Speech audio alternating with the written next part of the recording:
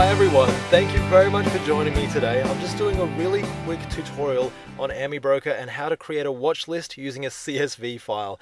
Watch lists are absolutely fantastic if you want to do portfolio backtests or if you want to quickly select between stocks really quickly, say the click of a button. It's absolutely fantastic and very essential, like a very essential skill to have when you're using Amibroker. And using a CSV file is very similar to a Microsoft Excel document, and it can be opened in Microsoft Excel as well.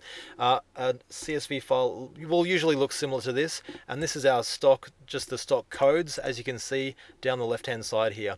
Not rocket science in any way, shape or form, very simple. And it's very useful if we want to import, say, 100 stocks or 200 stocks at a time, or even more. Instead of doing it manually, you can just put all that stock data into a CSV file and then import it using that CSV file. So let's get started. Really quickly, we've got our symbols tab. We click on watch lists and let's just create our new watch list. This one looks good. We just click on it once, click on it twice, and then we can type in our watch list name. Very simple, there we go. Awesome watch list, that's what we want. And from here we can import our data. So we go to File and then Import Wizard. Amazingly enough, this brings up the import wizard. Surprise, surprise. We've got pick files, that's exactly what we want to do.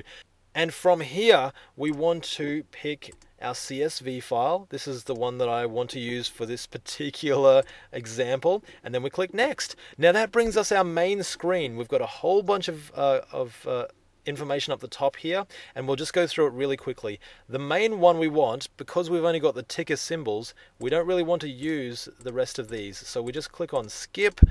It's that's pretty much where we want to be at the moment, and just so we have the ticker symbol only. The separator is fine to be a comma, that's fine, but then we want to put where we're importing the data into. So we've got group 0, and that'll bring up where our watch list is. As you can see, if we click on the watch list there, we've got awesome watch list. So happy days, that means our stocks will go into awesome watch list. And as you can see, we've got the data comes up already, so that's a really good sign. What we want to do as well is we want to log errors, yes. Automatically add new symbols, I do not want to do that, because in case I misspelled one, or in case there's a stock on there that's not in my charting program already, I don't actually want it to be added because it won't have any data on it. And also I've got no quotation data, so I just check that box and that makes it all happy days. From here we click Next again, and after that we just click Finish. Very simple, and instantly, as you can see, it comes up in our awesome watch list.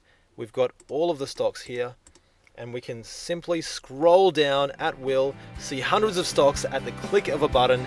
Makes it very, very easy. I hope this has helped you in some small way.